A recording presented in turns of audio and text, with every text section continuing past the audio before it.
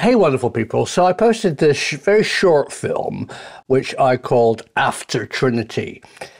I woke up one morning with this incredible realization that I had failed to communicate something really important about society, about what actually happened after World War II. I think the film Oppenheimer explores this, and that's the fact that the Manhattan Project actually changes modern history.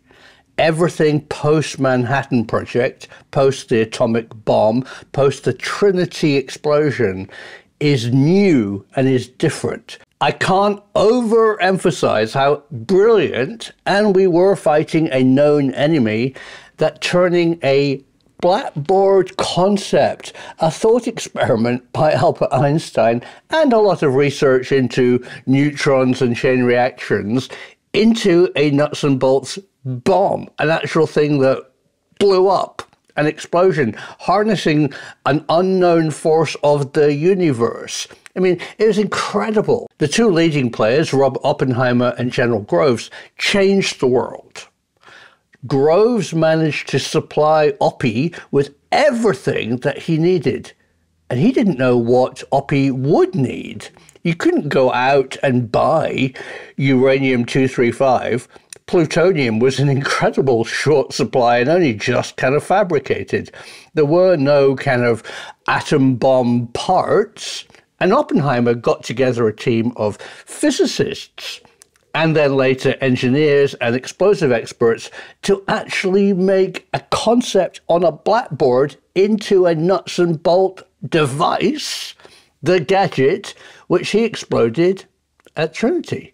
But not only did it end the war, very specific word, end, radar won the war, the atomic bomb ended World War II with multiple bombs onto Japan. It opened Pandora's box. Actually, literally opened Pandora's box, her box, because the military realized that you could take a physics concept, an idea, an unknown force of nature that nobody else had, and weaponize it. That was what was inside Pandora's box, and the lid had been opened by the Manhattan Project. So when the military looked deeper inside the concept of the box, wouldn't it be brilliant if there were other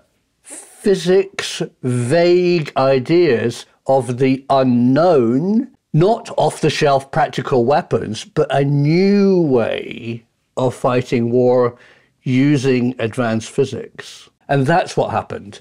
After World War II, the box was not shut. More and more, bigger and better, or more horrific physics was developed. I mean, Edward Teller is the classic first example.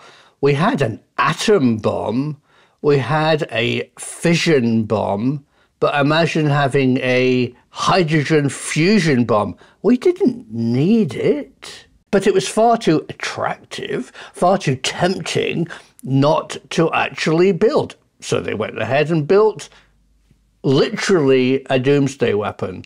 The Tsar Bomba, let me reveal to you, was the Soviet Union's way of saying we could build an ultimate weapon that would ignite the whole atmosphere on Earth. There is a tipping point.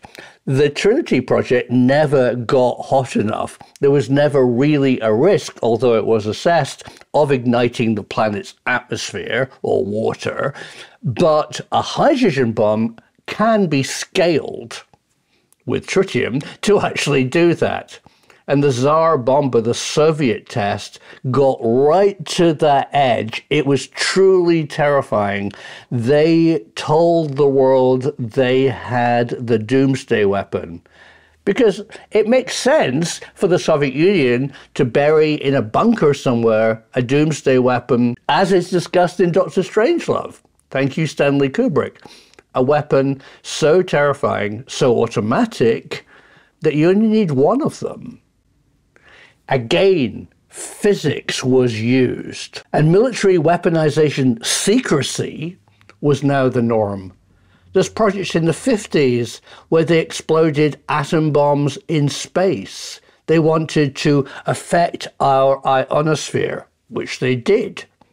There's projects later on that looks at gravity alteration, possibly reducing gravity. I don't think they came to much, but very out there science for the military. These were all military funded. In the 1960s, British physics was at the forefront of metamaterials, stealth and radar technology. British radar is the best in the world. It can see stealth aircraft. Stealth aircraft from the US Air Force are tested in Great Britain because Britain has the technology just to see them. Companies such as Marconi, later on BAE and BAE Systems, which is just an umbrella name for lots of defense contractors, built metamaterials. Radar reflecting, not absorbing, but attenuating radar energy for so-called stealthy aircraft. The universities I've been associated with, one that I taught at, slight dig at people who don't call me a professor. At the time, I didn't call myself a professor, I was just there, are funded by the military. Many physics departments at leading universities in Britain, no doubt in the US as well, actually get their major funding from defense contractors or their government to explore the physics of weapons. The weaponization of physics is probably what you're going to be working on, a high-paid job with a physics degree. And that leads us on nicely to what happened at Rendlesham Forest. British physics was demonstrated and used to do something, possibly unleash a force of nature that they didn't expect, but it was British military physics that was definitely involved. As I've discussed, Cobra Mist was a secret, but it was a secret of physics that we need to understand. And now here's a big statement. The physics of the unknown phenomenon, the highly strange, could be a weapon. The military are looking at how they might work, but more so, how they might be exploited. So when we see the unknown at Kelvin, when we see the tic-tac, when we see a glowing object in the sky, is it alien? Or is it a technology that we've learned to master? Is it a new Manhattan Project? Is it taking a concept from the blackboard and turning it into a nuts and bolts device? That's what really interests me. Of course, they might be aliens, but an even more intriguing question is, are they aliens and have we developed their physics? I guess for now, the truth is out there. After Trinity, the world changed. The immeasurable success of turning a thought experiment into a weapon was the real reward. Driven by the fear of losing, the fear of the enemy making the weapon first, we who were fighting evil mustered every known resource to be first, to build the ultimate weapon of death.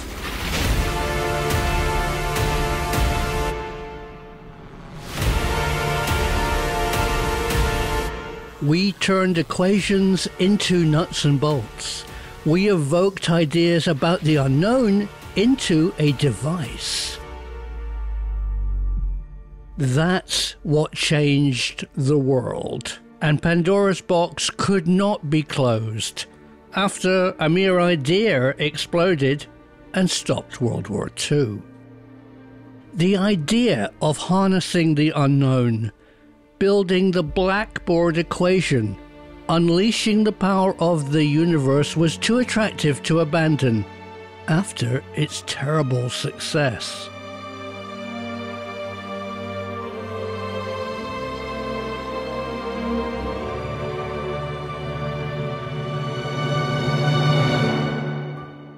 Since the Manhattan Project, physics has remained dark, funded by men who seek new weapons, weapons of the unknown, weapons of science.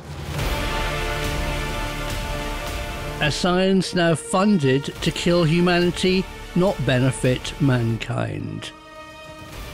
But Trinity was not the end, but the beginning of an era where science was used and became the destroyer of worlds. That choice was made. 4 generations after Trinity, we still live in that world today. The world where physics is weaponized.